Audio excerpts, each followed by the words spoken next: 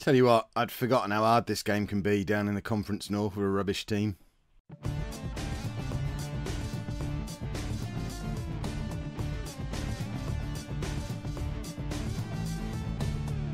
Hello and welcome to Season 1 Part 2 of Non-League to Legend. I'm Kev, and coming up on today's episode, we're away against Salford and at home against Brackley in the Conference North. Since you were last with me, form has been, well, I'd like to say it's mixed, but really it's been a little bit rubbish. We've got this odd habit of scoring really late goals, as you can see from these games. Late goals and then losing games. We played Alfreton.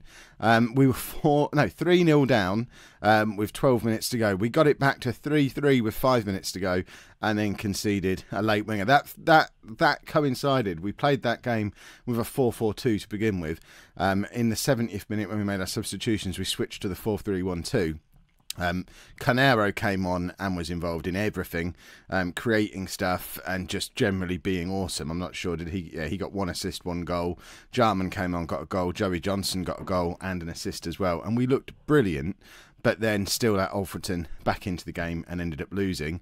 And then again in our last game against Altrincham, this time 3-0 down again. Got it back to 3-2 with 2 very, very late goals, but it wasn't quite enough. So we seem to have mastered scoring late on, but haven't quite mastered winning football matches yet. The one game we did win was massively against the run of play. Nathan Jarman got a hat-trick, but we were by far and away the second best team in this game. We didn't have a clear-cut chance all game.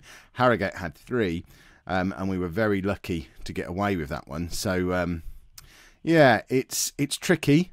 I'm not entirely sure I'm happy with what we're doing tactically. We are back to the 4-3-1-2 today, but we've got a 4-4-2 that we're training as well, and might end up using that at some point in the first game or maybe in the second game, who knows. But still trying to work out who my best players are. I know one of them is Matt Sparrow, but he's picked up an injury. He's not completely fit today, but we're going to play him anyway because we kind of need him.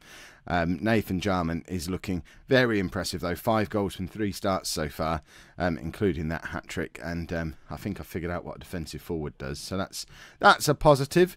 And this is the team that we're playing today. So we've got George Willis in goal, a back 4 of Roberts, Saki, Evans and Gert, Pepper, Douglas and Sparrow in midfield, with Canero in behind Jarman and Johnson up front. Right, barking dog has been stopped and we can actually get into the game now.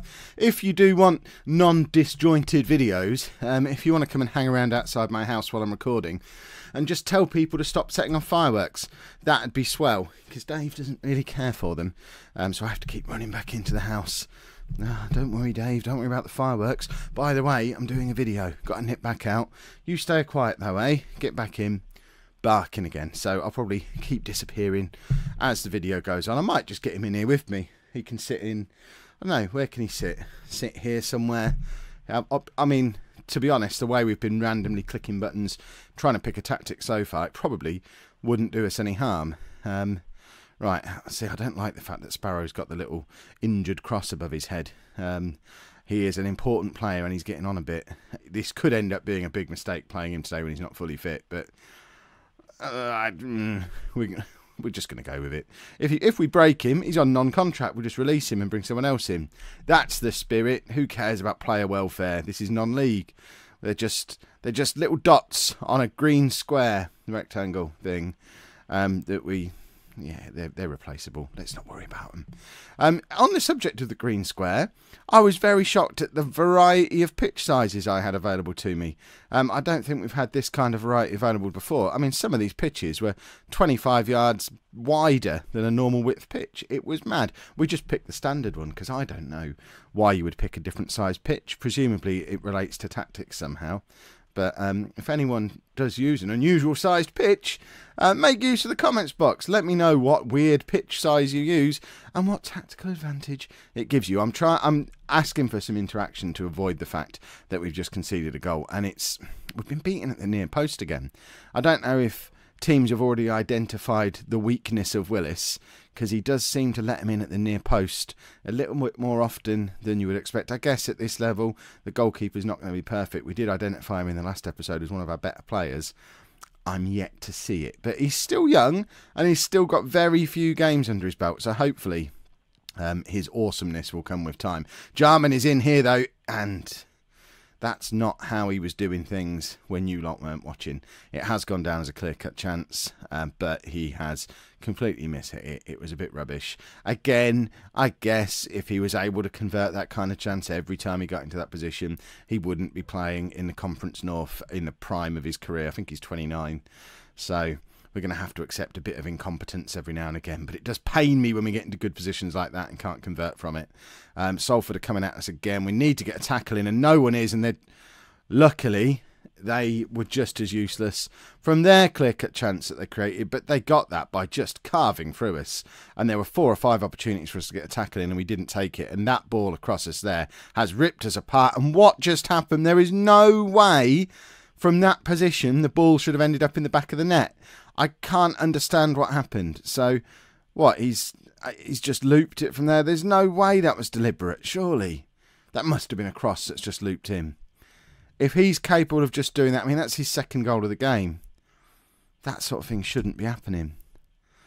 Oh, long season ahead, etc. The one thing we've got going in our favour is the fact that the board have asked us to just avoid being relegated. So, getting back into full-on non-league to legend mode, as long as we pick up roughly, on average, a point a game. Oh, that was an ambitious back pass. But if we're keeping roughly close to about a point a game, then we shouldn't get relegated. In which case, I should keep my job and be able to keep building, and that's what we're really looking for here. Jarman's just, I mean, that's a nice little header. 6th goal of the season. He's tucked that away rather nicely. Cross comes in from the left back, I presume. Yeah, Roberts out here at left back. Cross comes in, and he just sort of dinks it. I don't know. Stupid replays. I mean, that is a difficult position to convert a header from.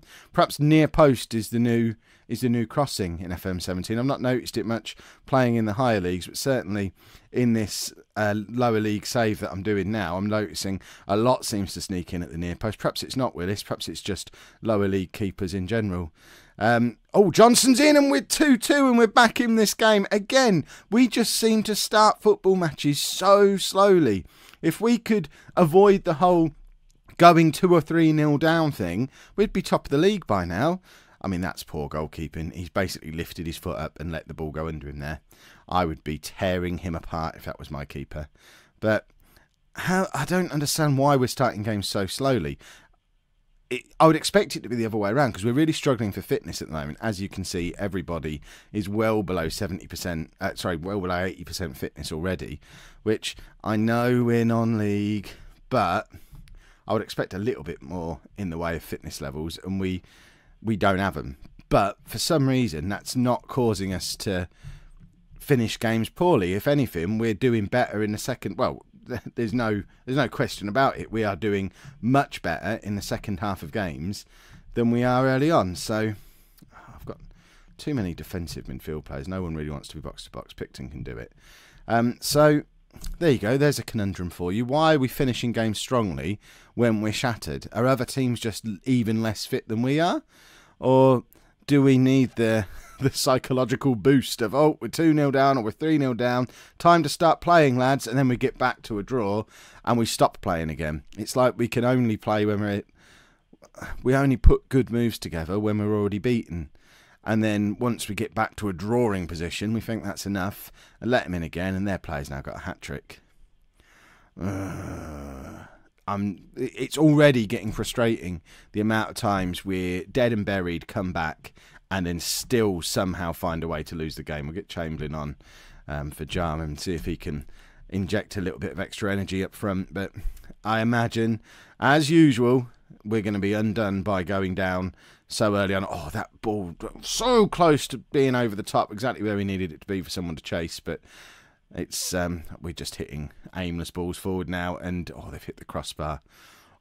This is, I mean, it's end-to-end stuff. I imagine it's quite good fun to watch if you're there at Salford today, but for us, it's another really frustrating performance, and I'm already starting to think, do we drop a central midfielder back and go to the diamond? Do we drop him back even further and go to the old Bolton 3-5-2 that we used to do, or 5-3-2? I always get corrected when I call it a 3-5-2. I think this was the process we went through with Bolton when we were doing the Bolton battle in FM16. We started with the 4-3-1-2, dropped a midfielder back, still didn't work, dropped him back even further, pushed the fullbacks on into wing-backs, and that's when it finally turned into a winning tactic. So we might end up going through that same process again, but as it is, another frustrating day.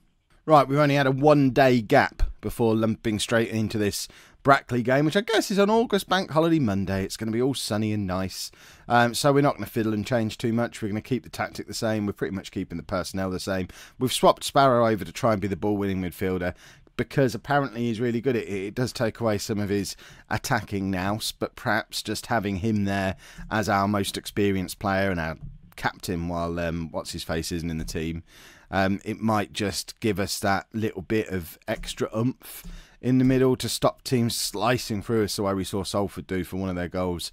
In fact, it wasn't for the goal, was it? It was for the one that never was. But it'll perhaps just stop teams cutting through us. I mean, but there you go.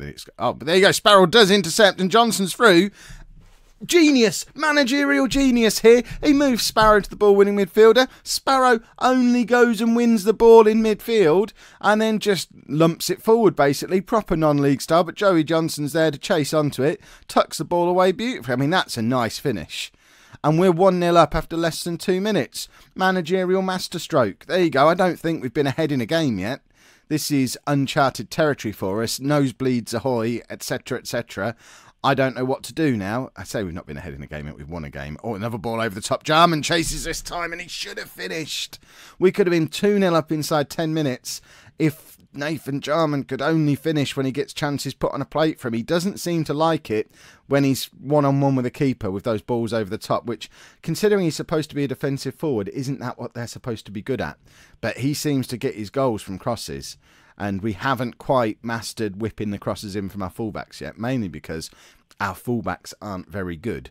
But if we can just get Jarman scoring, then I think we'll be fine. Sparrow intercepts again, another ball over the top. This time Jarman does chase. He's in a wide position, finds Canero and forces a save. We've now had 3 clear-cut chances in this first half. We really need to convert another one, or else we're going to have a reverse of a typical Gainsborough game, and it's all going to come back to bite us in the backside in the second half. Sparrow with the corner again, and a third chance to get the ball in. Douglas is there, and it goes straight to the keeper. We're playing well at the moment. I like this. What I don't like is the fact that we're not burying the game when we're playing well. It's got disaster written all over it as we go into half-time, only 1-0 up in our first half that we've dominated. We just need to keep doing what we're doing.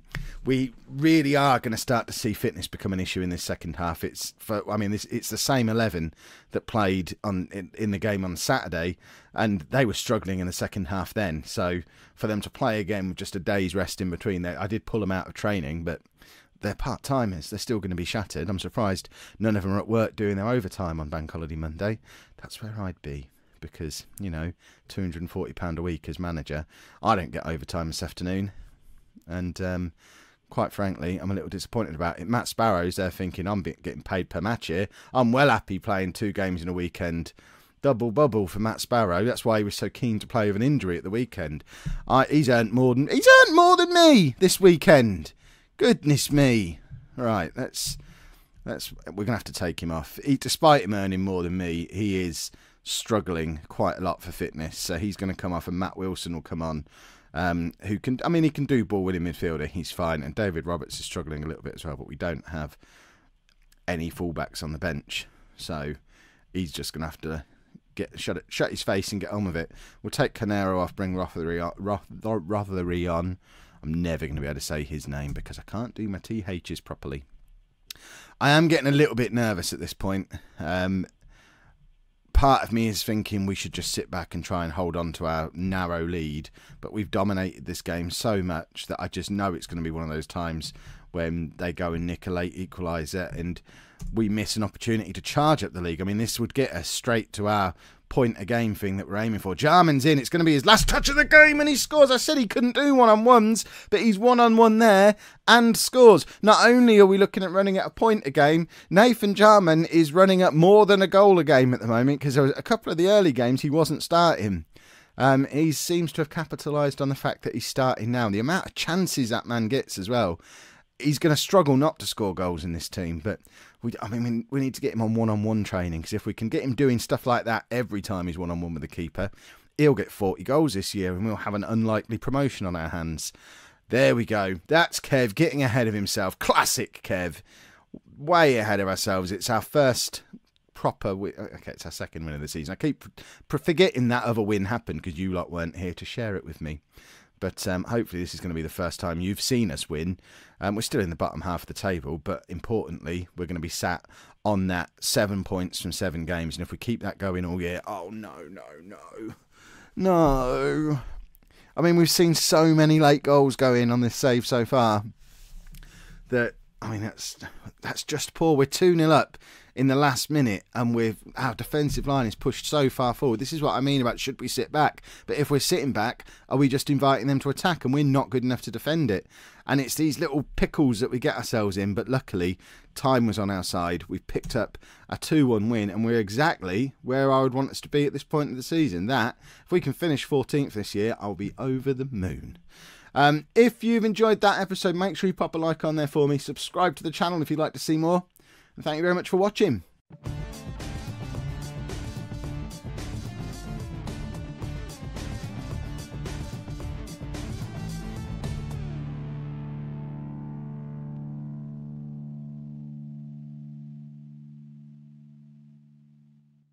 Trying to work out who my best players are. I know one of them is Matt Sparrow, but he's picked up an injury. He's not completely fit today, but we're going to play him anyway because we kind of need him.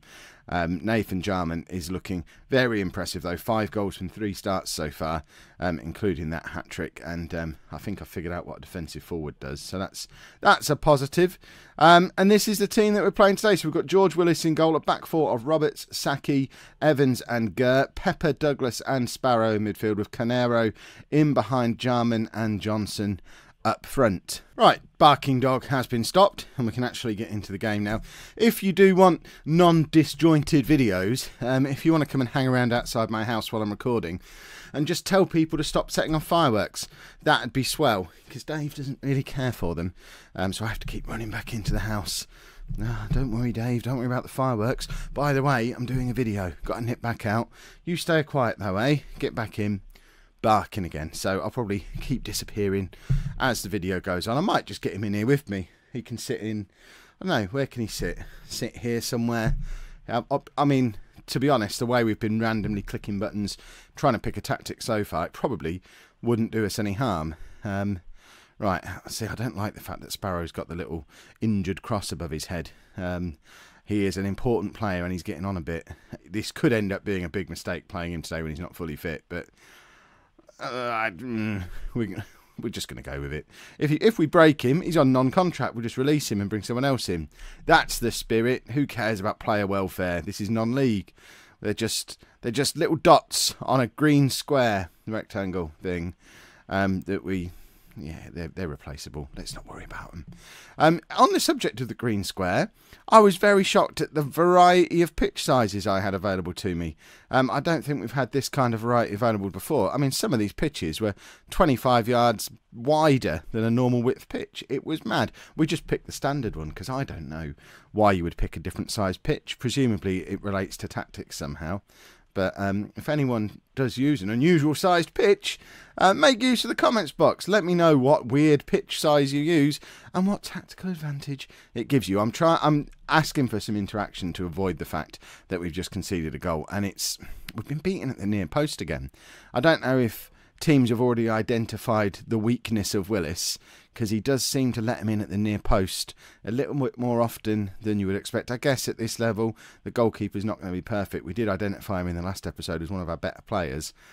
I'm yet to see it. But he's still young, and he's still got very few games under his belt, so hopefully his awesomeness will come with time. Jarman is in here, though, and that's not how he was doing things when you lot weren't watching. It has gone down as a clear-cut chance, but he has completely missed it. It was a bit rubbish. Again, I guess if he was able to convert that kind of chance every time he got into that position, he wouldn't be playing in the Conference North in the prime of his career. I think he's 29.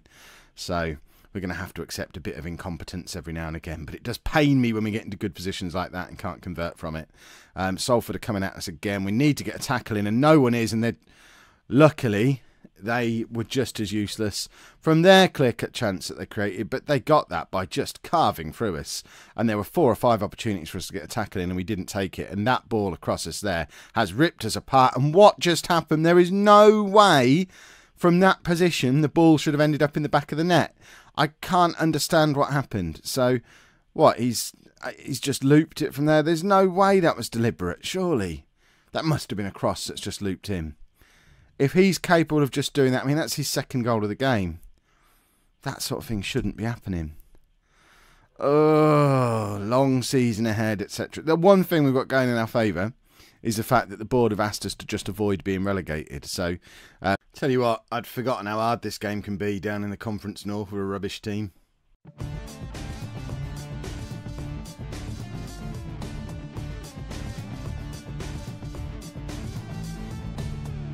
Hello and welcome to Season 1 Part 2 of Non-League to Legend. I'm Kev, and coming up on today's episode, we're away against Salford and at home against Brackley in the Conference North. Since you were last with me, form has been, well, I'd like to say it's mixed, but really it's been a little bit rubbish. We've got this odd habit of scoring really late goals, as you can see from these games. Late goals and then losing games. We played Alfreton.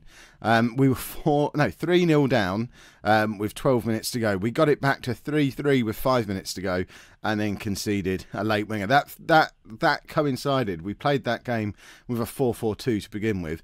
In the 70th minute, when we made our substitutions, we switched to the 4-3-1-2. Canero came on and was involved in everything, creating stuff and just generally being awesome. I'm not sure, did he? Yeah, he got 1 assist, 1 goal. Jarman came on, got a goal. Joey Johnson got a goal and an assist as well. And we looked brilliant, but then still let Alfreton back into the game and ended up losing. And then again in our last game against Altrincham, this time 3-0 down again. Got it back to 3-2 with 2 very, very late goals, but it wasn't quite enough. So we seem to have mastered scoring late on, but haven't quite mastered winning football matches yet. The one game we did win was massively against the run of play. Nathan Jarman got a hat-trick, but we were by far and away the 2nd best team in this game. We didn't have a clear-cut chance all game. Harrogate had 3, and we were very lucky to get away with that one. So, yeah, it's tricky. I'm not entirely sure I'm happy with what we're doing tactically. We are back to the 4-3-1-2 today, but we've got a 4-4-2 that we're training as well, and might end up using that at some point in the first game or maybe in the second game, who knows. But still getting back into full-on non-league to legend mode. As long as we pick up roughly, on average, a point a game. Oh, that was an ambitious back pass. But if we're keeping roughly close to about a point a game, then we shouldn't get relegated, in which case I should keep my job and be able to keep building, and that's what we're really looking for here. Jarman's just, I mean, that's a nice little header, 6th goal of the season. He's tucked that away rather nicely. Cross comes in from the left back, I presume. Yeah, Roberts out here at left back. Cross comes in, and he just sort of dinks it. I don't know. Stupid replays. I mean, that is a difficult position to convert a header from. Perhaps near post is the new crossing in FM17. I've not noticed it much playing in the higher leagues, but certainly in this lower league save that I'm doing now, I'm noticing a lot seems to sneak in at the near post. Perhaps it's not Willis. Perhaps it's just lower league keepers in general. Johnson's in, and we're 2-2, and we're back in this game again. We just seem to start football matches so slowly. If we could avoid the whole going 2 or 3-0 down thing, we'd be top of the league by now. I mean, that's poor goalkeeping. He's basically lifted his foot up and let the ball go under him there. I would be tearing him apart if that was my keeper. But I don't understand why we're starting games so slowly. I would expect it to be the other way around, because we're really struggling for fitness at the moment. As you can see, everybody is well below 70%, well below 80% fitness already, which I know we're non-league, but I would expect a little bit more in the way of fitness levels, and we don't have them. But for some reason, that's not causing us to finish games poorly. If anything, we're doing better in the second. Well, there's no question about it. We are doing much better in the second half of games than we are early on. So I've got too many defensive midfield players. No one really wants to be box-to-box. Picton can do it. So there you go. There's a conundrum for you. Why are we finishing games strongly when we're shattered? Are other teams just even less fit than we are? Or do we need the psychological boost of, oh, we're 2-0 down or we're 3-0 down, time to start playing, lads, and then we get back to a draw and we stop playing again? It's like we can only play when we only put good moves together when we're already beaten. And then once we get back to a drawing position, we think that's enough and let them in again, and their player's now got a hat-trick. It's already getting frustrating, the amount of times we're dead and buried, come back, and then still somehow find a way to lose the game. We'll get Chamberlain on for Jarman and see if he can inject a little bit of extra energy up front. But I imagine, as usual, we're going to be undone by going down so early on. Oh, that ball, so close to being over the top, exactly where we needed it to be for someone to chase. But it's we're just hitting aimless balls forward now, and oh, they've hit the crossbar. Oh, this is... I mean, it's end-to-end stuff. I imagine it's quite good fun to watch if you're there at Salford today, but for us, it's another really frustrating performance, and I'm already starting to think, do we drop a central midfielder back and go to the diamond? Do we drop him back even further and go to the old Bolton 3-5-2 that we used to do, or 5-3-2? I always get corrected when I call it a 3-5-2. I think this was the process we went through with Bolton when we were doing the Bolton battle in FM17. We started with the 4-3-1-2, dropped a midfielder back, still didn't work, dropped him back even further, pushed the fullbacks on into wing-backs, and that's when it finally turned into a winning tactic. So we might end up going through that same process again, but as it is, another frustrating day. Right, we've only had a one-day gap before lumping straight into this Brackley game, which I guess is on August Bank Holiday Monday. It's going to be all sunny and nice, so we're not going to fiddle and change too much. We're going to keep the tactic the same. We're pretty much keeping the personnel the same. We've swapped Sparrow over to try and be the ball-winning midfielder because apparently he's really good.